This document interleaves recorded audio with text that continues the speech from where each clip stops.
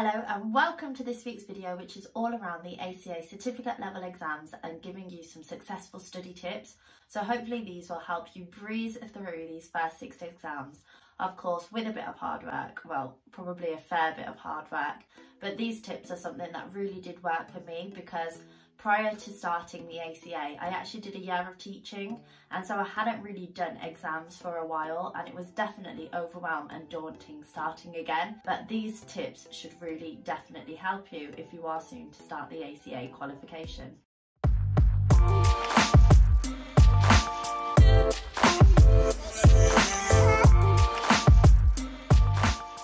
So to give you a quick outline of the ACA Certificate Level exams, there are 6 exams. So the first 6 of the full 15 ACA exams are of that certificate level. You can sit them in any order and it doesn't have to be your first 6, but it was for me, so I sat it all in the order of the structure of the ACA, so certificate, professional and then advanced. So in this video, I'm not going to go into the details of all 6 exams. If that's something you're looking for, then do check this video out and you'll find that there. So just to kind of summarise the overall outline, there's 6 exams, they're an hour and a half long, and they are predominantly multiple choice exams, but some have a scenario-based element to them. So just because they are predominantly multiple choice, this by no means means that it is easy. And so I have actually got a video which shares my difficulty ranking of all the ACA exams, and you'll find that actually, surprisingly, the certificate aren't those exams that I did find to be the easiest, and it is actually a mix between all 15 exams. So do check that out, it's this video here, and you can also find the pass rates, and that'll kind of give you an indication of how many people do pass those certificate level exams. And so just for some context, the actual pass mark is 55%, but again, that does not mean it's easy, but it also doesn't mean the converse side, where people think it might actually be quite impossible to pass. So really do check out that difficulty video to give you more of an idea of what to expect. So now moving on then and actually getting into the certificate level exams, well, the first thing I will say is just do not stress. So me, I say also, I'm not sure about you, but I had no prior accounting experience. And so I really didn't know what to expect. So at uni, I studied economics and maths, and honestly, I literally did avoid the accounting modules because I was told they were too hard. So yeah, it's weird how life works, but here I am, ACA qualified. But yeah, essentially just don't worry, you will learn everything you need to during the ACA qualification and during your actual job. So again, do not stress. So I personally don't think not having an accounting background hindered my progress at all, to be honest. And also something that I will say is that a common myth is that you need to be good at maths to do well in accounting.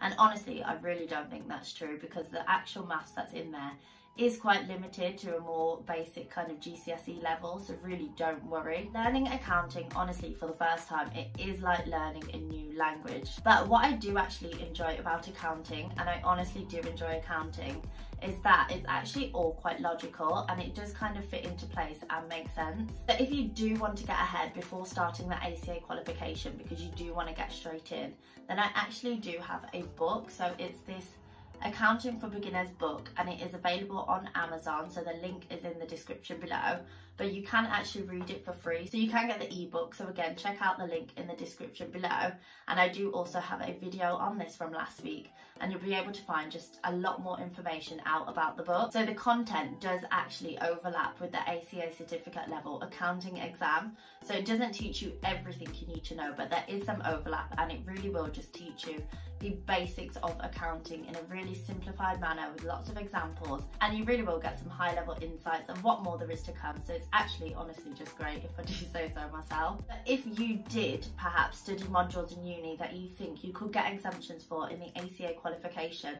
then it definitely is worth checking out whether you do have that credit for prior learning. So the link is in the description below, and you can put your course in and essentially find out what exams you do get exemptions from. So for me, I didn't have any exemptions, and in a way I was kind of glad because I could just learn everything from scratch. It was kind of fresh in my brain, and some of those exams are prerequisites for the next exam, so it did kind of just flow quite nicely for me. I mean, if you do get exemptions though, it probably is worth taking it. It will take a lot of the stress away, and you will just then recap what you already learned previously. It is worth checking though whether your employer actually will allow those exemptions, because I believe for mine they made everyone do accounting regardless, so that's certificate level accounting, and I think maybe assurance was one that everybody had to do as well. But especially for things like law, where it only comes up in that one exam, that is honestly worth getting the exemption for if you can. So right, let's assume now you've started the ACA certificate level and you want to learn the content. How actually is the best way then to learn the content? So for me, I studied with Kaplan, and I think BPP is also similar. So these are tuition providers and they do have their own integrated workbooks. So if you're unfamiliar with what that is, it's essentially just a folder and it has a summary of all the notes. So it's a condensed version of that ICAEW study manual, and it essentially teaches you everything that you need to know for the exams. So touching on the ICAEW study manual, I do think that they are honestly just so thick and content heavy, and it's quite difficult actually to just learn from that study manual alone. There's so much information in there and you might just get a bit overwhelmed and not know where to actually focus your attention. That's where these integrated workbooks are actually really useful. So if you don't have access to any integrated workbooks because you're not studying with Kaplan or BPP, well, I don't really think it's something to worry about at this certificate level stage. With plenty of question practice, that's where you'll really start to gauge what those important topics are and what you need to know to pass.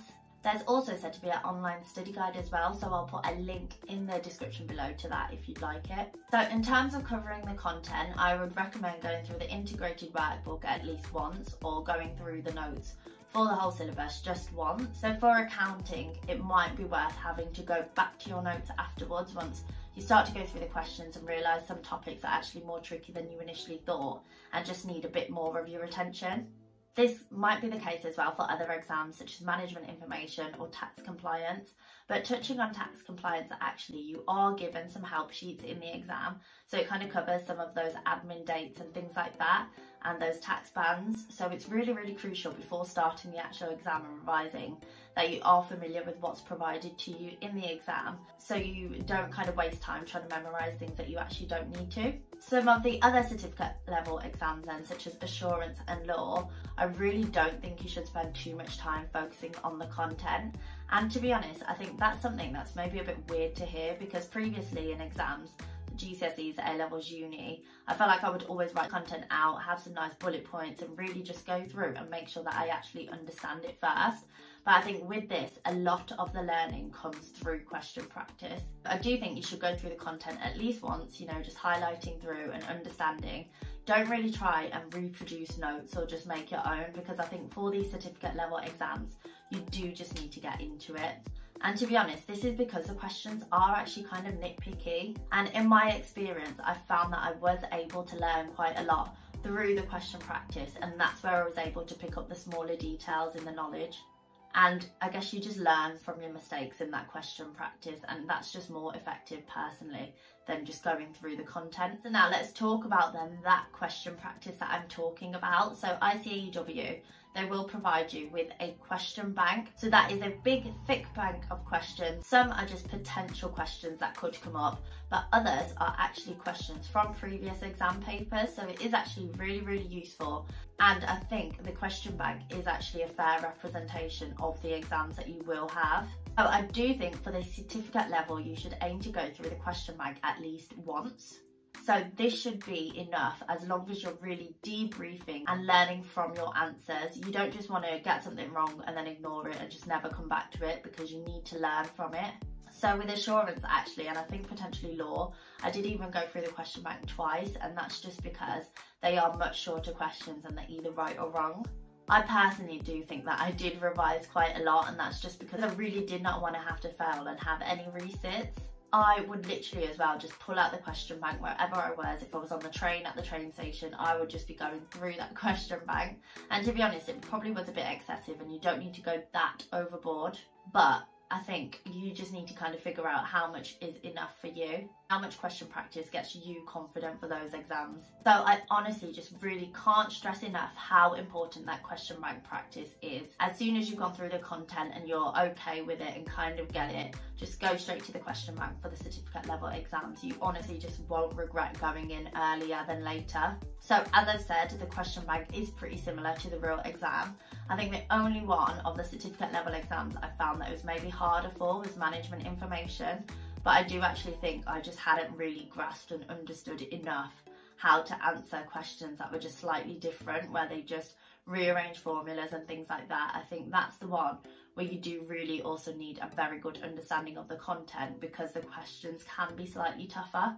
And something to note as well is that I didn't ever really go through the study manual self-test questions. So I did have the Kaplan Test Your Understanding questions within that integrated workbook, and I also had the ICAEW Question Bank, and I thought those two combined were more than enough. How much study time is actually required to pass the ACA Certificate Level exams? So I'll start off by talking about how quickly I sat the exams and learnt the content and then sat the exams. So for me, I did the first 6 within the first 3 months of my graduate scheme, so it was very intense, to be honest. In the first month, I had done accounting, assurance and tax. So I think it was probably about literally a month from learning the content to then sitting those exams. You can see my timetable here of what my exam dates actually were. So thankfully as well, I did not require any resits, and I did fortunately pass all first time, but that is because, like I said, I put in a lot of hard work. So in terms of revision, I know I said I was revising on the train and just kind of all over, but I think in the weekdays, it was probably a few hours a night, and then some weekends as well, especially those closer to the exams. I'll definitely be revising on those weekends. And I'll share my timetable of the first exam that I sat and how much practice I did actually do then, so you can see that here. But then the other 3 exams, I think I had 1 whole month then for management information, and then the following month I had the last 2. And I did actually have some personalised learning days to go through these, so not everything was taught to me at Kaplan College. I did have to actually self-teach some. So on top of these personalised learning days, I'm probably doing an hour or so in the evening and then some weekends as well. So in terms of how much time is actually required and to answer the question, it really does just depend on your schedule. It's so hard for me to say this is how much time you need. It just really depends on you and your schedule. So something that I've touched on so many times now in these videos is having a weekly planner. I cannot stress enough how important it is to have a weekly planner, so you can just plan out your time, plan out your question practice, and just put all your commitments on there so you know exactly what time you have to work with. So I have put a link in the description below to an example weekly planner that you can purchase from Amazon, and it really is just so beneficial. So the weekly planner that I've shared with you, that is the one that literally carried me through my studies, and I used it from certificate all the way to advanced level. And I really would just honestly stick to this and just tweak as and where for certain questions, but it would just make me know exactly what questions I needed to do, and that would allow me to practice and get through enough of the question bank that I needed to feel comfortable to pass. So if you do have the time, like I said, for some you could literally go through the question bank twice. Again, it is a bit excessive and it's not necessary. Some people actually don't even get to go through the question bank once, so just don't worry too much, but you do just need to try and get as much practice as you really can. And this honestly will help you a lot with business, technology and finance, because a lot of that content is retaught, and that whole content is actually the content that forms one of the professional level exams of business strategy and technology.